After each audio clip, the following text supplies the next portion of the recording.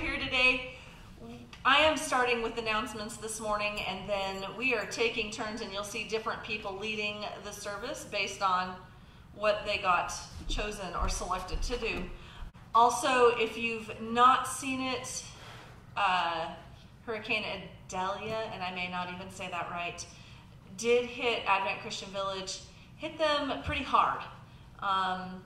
They are getting electric restored. There's a lot of generator use going on. I know the Halls Road was blocked completely for a while.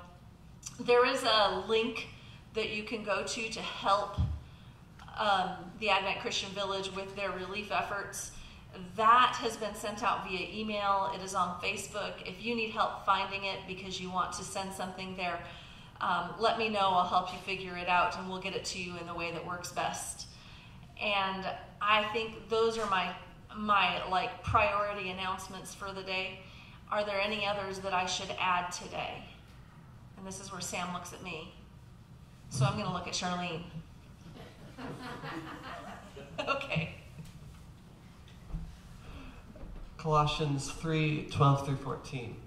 Therefore, as God's chosen people, holy and dearly loved, clothe yourselves with compassion, kindness, humility, gentleness, and patience.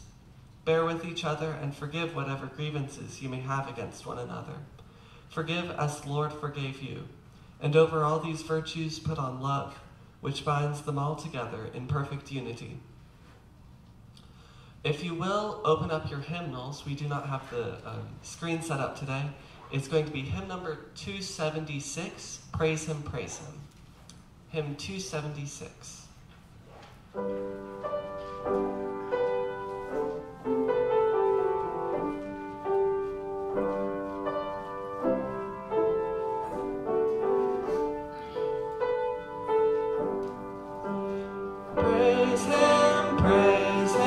Jesus, our blessed Redeemer, praise His earth, His wonderful love proclaim. Hail Him, highest archangels in glory, strength and honor give to His holy name. Like a shepherd, Jesus will guard His children.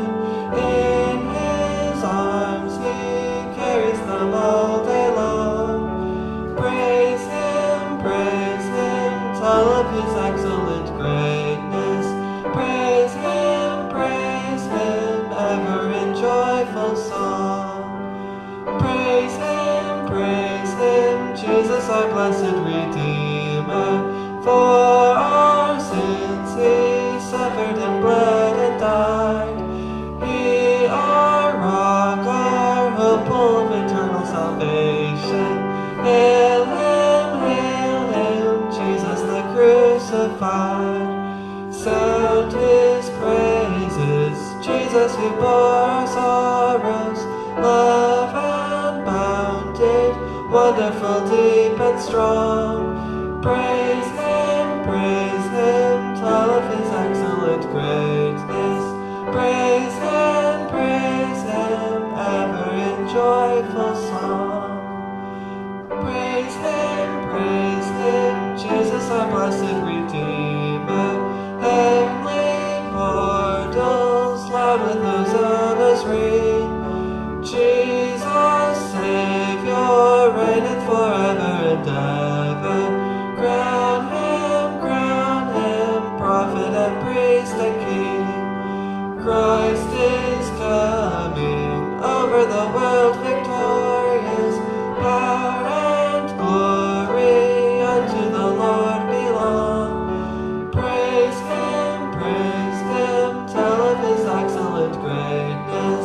Praise Him, ever in joyful song. If you'll bow your heads with me. Dear Lord, thank you for being able to come together today. Thank you for your love and your graciousness towards us. I pray that you will prepare our hearts today, that we will be able to worship. I pray that you will prepare our hearts for the message, and that you will be with each and every one who is here today. In your name, amen.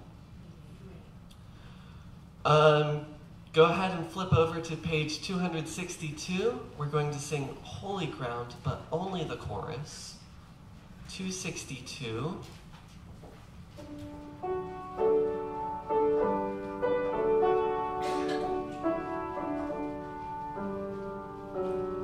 We are standing on holy ground. We are know that there are angels all around. Let us say praise Jesus now. We are standing in His presence on holy ground. Thank you. Go ahead and turn to page 265. I love you, Lord.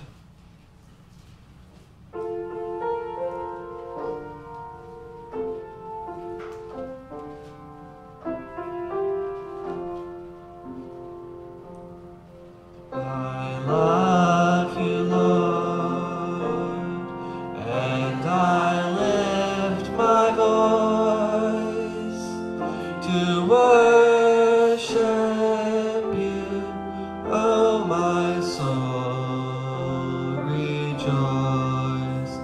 Take joy, my King, in what you hear.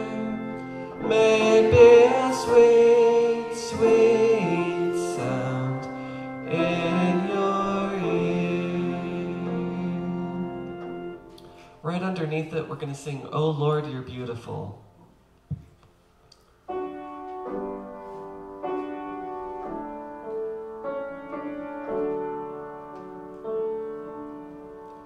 Oh Lord, you're beautiful.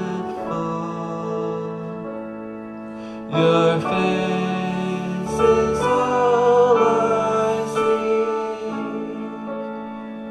and when your eyes are on this child, your grace abounds to me. Oh Lord, you're wonderful. Your face is all I need, and when your hands are on this child, your healing I receive. Oh Lord, you're beautiful. Your face is all I see, and when your eyes are on this child, your grace abounds to me. Oh, on the next page, 267, He is Lord.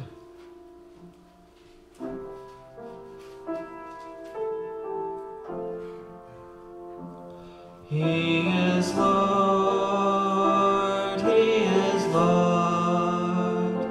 He has risen from the dead and He is Lord. Every knee shall bow, every tongue confess that Jesus Christ is Lord. He is King, He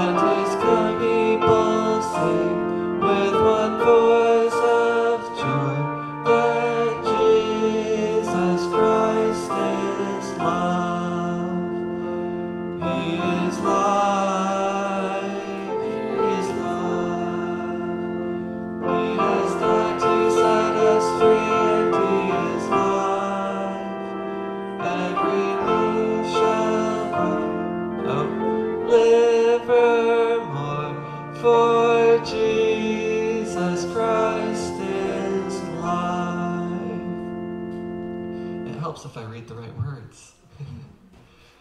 It's time for prayer and praise requests, so Junior Church, you can go, and Jim Smith is leading it. Thank you for his work.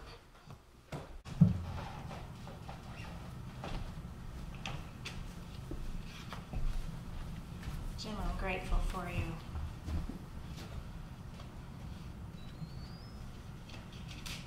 Matthew 19, 27 through 30. I almost read the wrong ones. Peter answered him, "We have left everything to follow you. What then will there be for us?" Jesus said to him, "Truly I tell you, at the renewal of all things, when the Son of Man sits on his glorious throne, you who have followed me will also sit on 12 thrones, judging 12 tribes of Israel, the 12 tribes of Israel. And everyone who has left houses, or brothers, or sisters, or father, or mother, or wife, or children, or fields for my sake will receive 100 times as much, and will inherit eternal life. But many who are first will be last, and many who are last will be first." I am reading Sam's sermon this morning. So he uses I and me, and I think for the sake of maybe not trying to adjust as I go, I'm going to read it I and me. And you will understand that it is his story, although from what I'm seeing of it, it sounds a whole lot like my story too.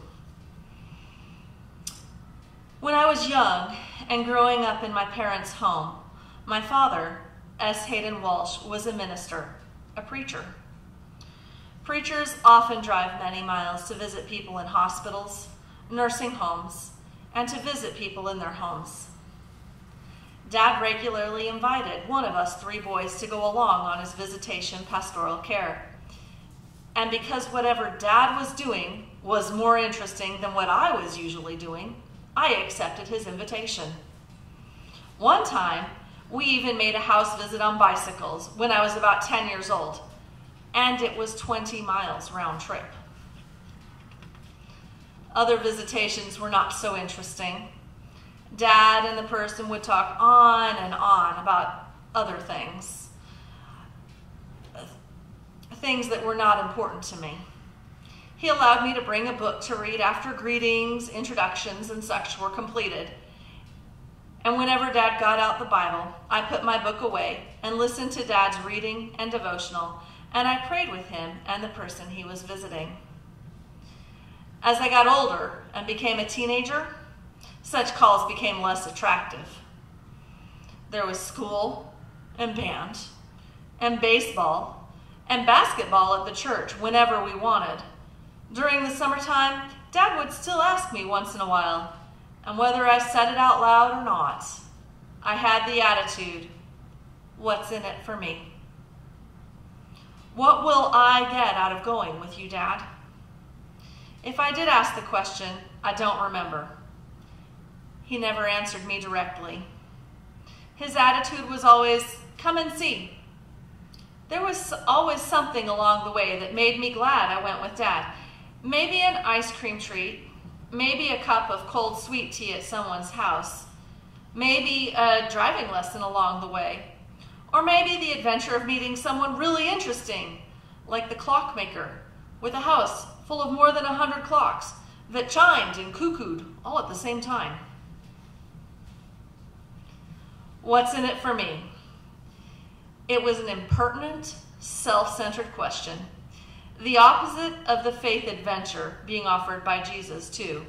And yet the Apostle Peter asked Jesus this basic question after the rich young man turned away from him. After the young man walked away from Jesus and salvation, Peter answered him, "We have left everything to follow you. What then will there be for us?"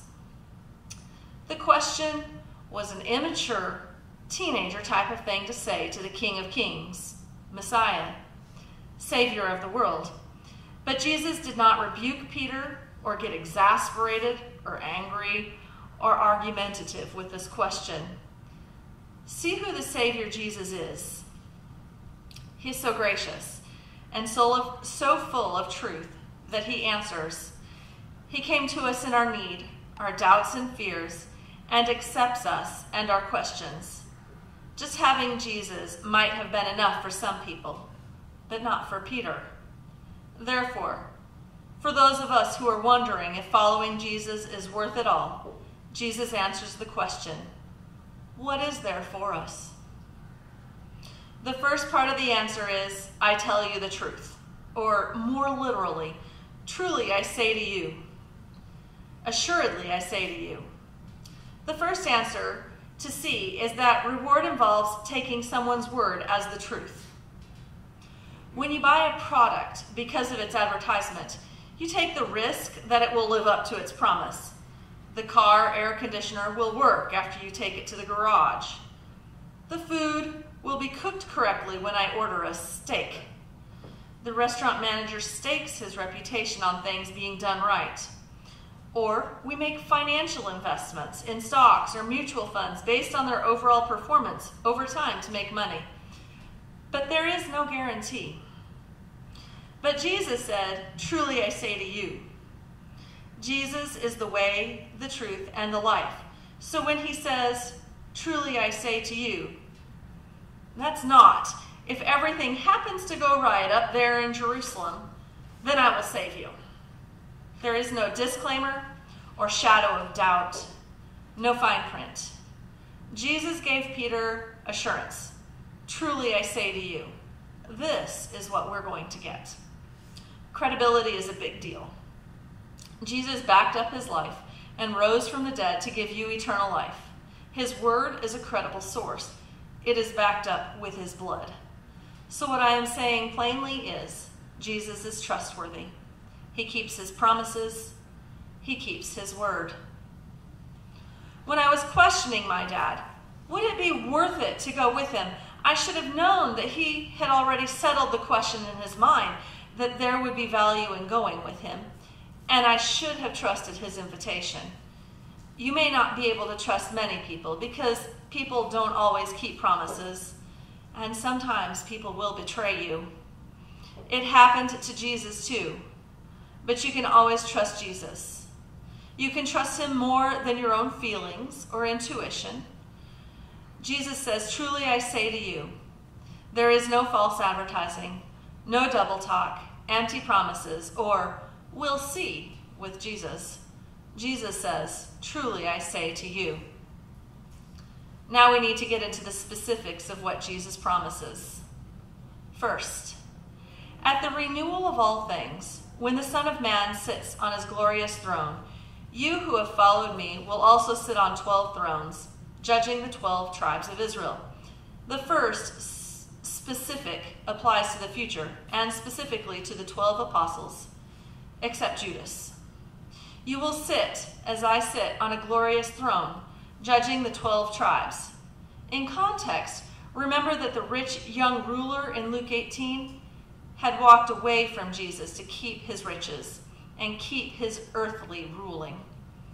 The apostles, in contrast, gave up their wealth and businesses to follow Jesus and ruled nothing in this present age. Jesus promised that a reverse would take place in the last day. At the renewal of all things is a promise of a new world, a regeneration of heaven and earth. It might appear that the rich young ruler keeps ruling in Israel, but at the last day, in the new world, things will be dramatically different. The last will be first, and many who are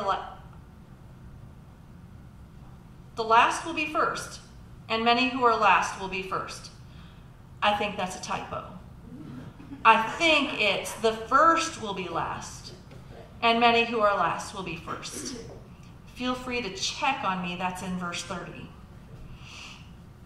Peter understood and learned these things, that there is hope for the future. Later on, with the Spirit's inspiration, he wrote in 2 Peter 3:12 through 13, as you look forward to the day of God and speed its coming, that day will bring about the destruction of the heavens by fire, and the elements will melt in the heat.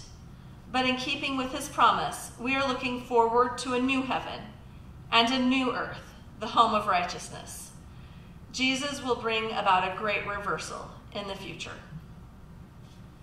The second promise of Jesus applies to the present time. What will there be for us?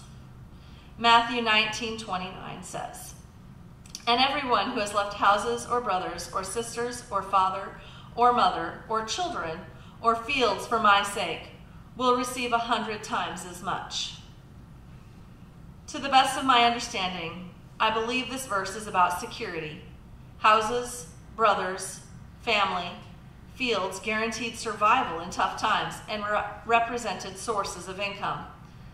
Jesus is indicating that instead of a mathematical formula, 100 times, it's more of an emphasis that following Jesus and working for the spread of the gospel will be worth all the sacrifice we make.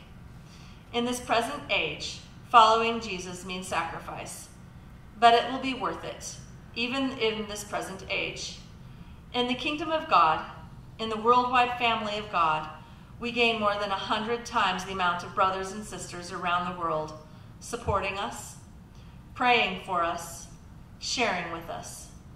The Apostle Paul wrote, "None of the rulers of this age understood it, for if they had, they would not have crucified the Lord of glory. However, as it is written, no eye has seen, no ear has heard, no mind has conceived what God has prepared for those who love him." That is 1 Corinthians 2:8-9. Even in this present age, Jesus will surprise you with his blessings. The third answer to Peter's question, what will there be for us, synthesizes both present and future. Jesus said, "and will inherit eternal life," and that is at the end of Matthew 19:29. The wording of inheritance is important because Jesus contrasts the works, earning plan of the rich young ruler. What must I do to earn salvation? No. Salvation is a gift from God. You follow Jesus, and you will become part of the family of God, and you are given the present assurance of an inheritance. You walk around now as an heir to eternal life. The Holy Spirit is that guarantee of the inheritance to come. But the future is when the gift of eternal life will be given, not in this present age. You will inherit eternal life. Revelation 21:3-4 gives us a glimpse of that future inheritance. "And I heard a loud voice from the throne saying, 'Now the throne of God is with men, and he will live with them. They will be his people, and God himself will be with them and be their God. He will wipe every tear from their eyes. There will be no more death, or mourning, or crying, or pain, for the old order of things has passed away.'" Your inheritance is secure for the future. Therefore, you can be bold today to follow Jesus. You can be an adventure Christian. Listen to the Lord. Follow the Spirit. Go to people who need Jesus, because Jesus gives you assurance. It will be worth it all to trust him and to follow him in this present age and to inherit eternal life with Jesus forevermore. Jim, I'm going to invite you back up. And while he is coming, he's going to stand there and pray. I'll be quiet. Go ahead. Bow our head for prayer, please. Our Christian loving Heavenly Father, we do ponder what's in it for us.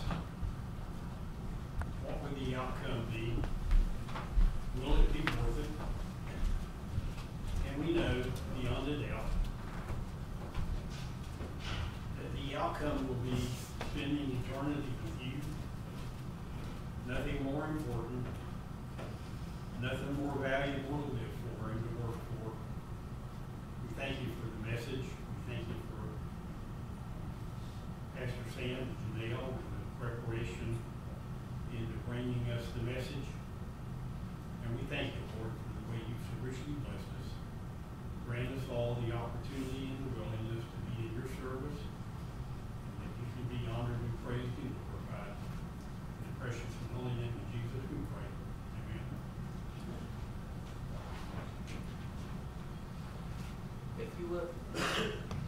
will you open up your hymnals? We are going to sing hymn number 578, Seek Ye First the Kingdom of God. That's 578.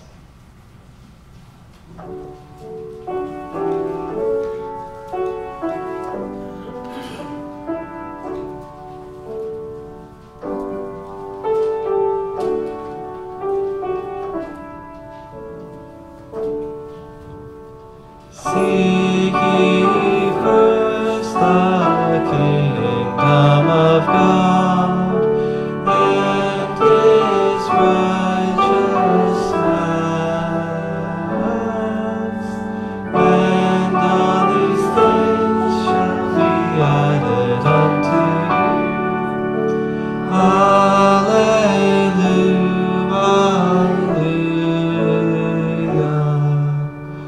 Ask and it shall be given unto you. Seek and you shall find. Knock and the door shall be opened unto you. Hallelujah, hallelujah.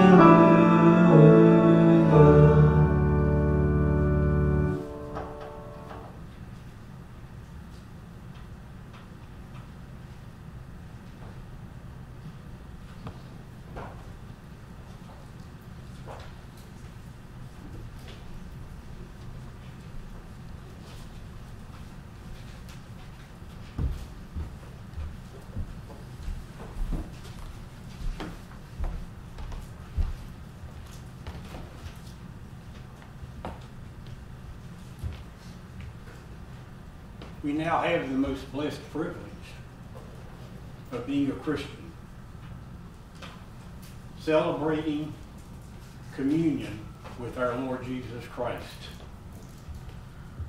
When we recognize the fact that Jesus lived and bled and was broken and died for us, and all He asks us to do is live for Him. So now on this lovely Sabbath day, when we get ready to celebrate the communion service with Christ, we have Scripture that tells us what we need to know. We remember from Scripture that on the night that Jesus and His disciples were huddled together, having their final meal together, they broke bread.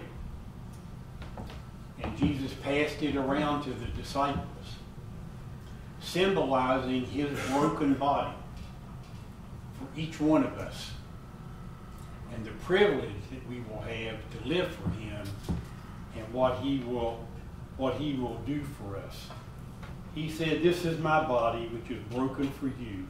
Take and eat it, and as often as you do, remember me." So now,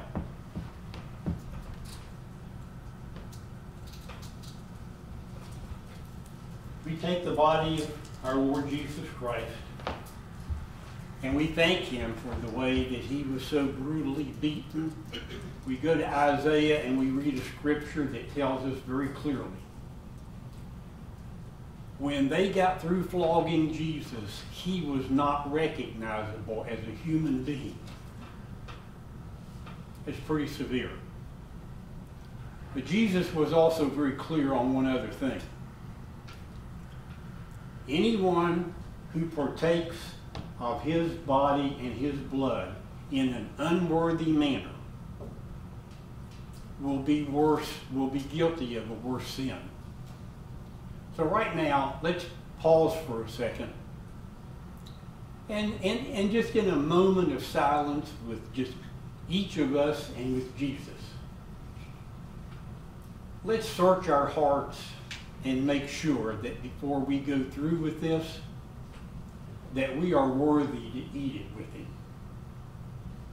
Let's just pause for a second.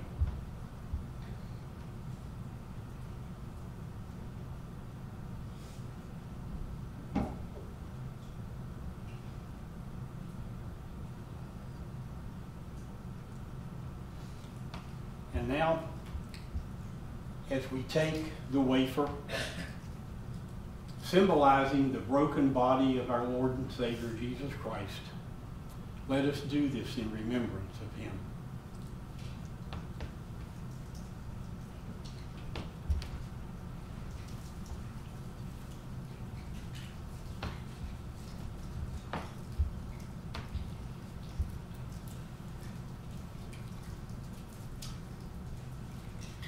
And in the same way as Jesus did when he distributed his broken body to the disciples, he took the cup, the third cup, the cup of redemption, and he passed it around, and each of the disciples drank of it. Drink this, all of you. This cup is the new covenant poured out for you and for many. Do this as often as you drink it in remembrance of me. As often as we do this, we have to do this in remembrance of Jesus. Are we worthy to drink the blood that he shed for our sins? That's a very serious question. A very serious question, and it's one that we need to ask ourselves every morning when our eyes open. Am I worthy? Will I be worthy in an hour? Will I be worthy tonight? It's not a game, but it is serious. And so now, as we take the cup, let us all remember that this is symbolic of Jesus' blood shed for us on the cross, that we might live for him as he was willing to die for us. Let's drink.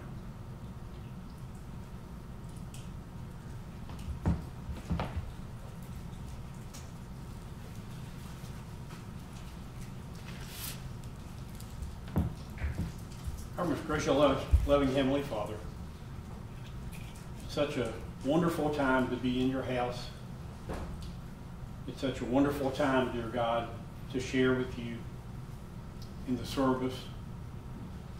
It's a wonderful time, Lord, to be able to lead my brothers and sisters in communion, realizing that each of us do mentally know the meaning of communion. And it's my prayer, dear God, that as we live out our lives until we're dead or you return, that we would be worthy. Thank you, and we pray these blessings in the precious and holy name of Jesus. Amen.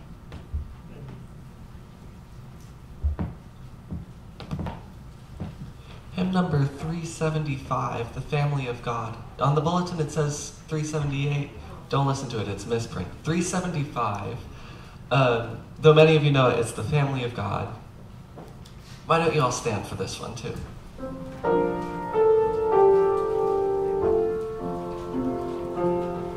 I'm so glad I'm a part of the family of God.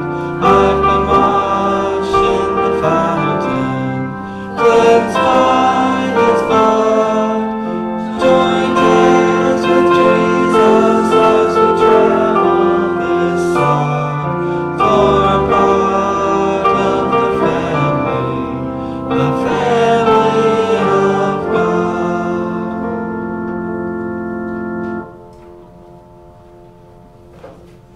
You are dismissed.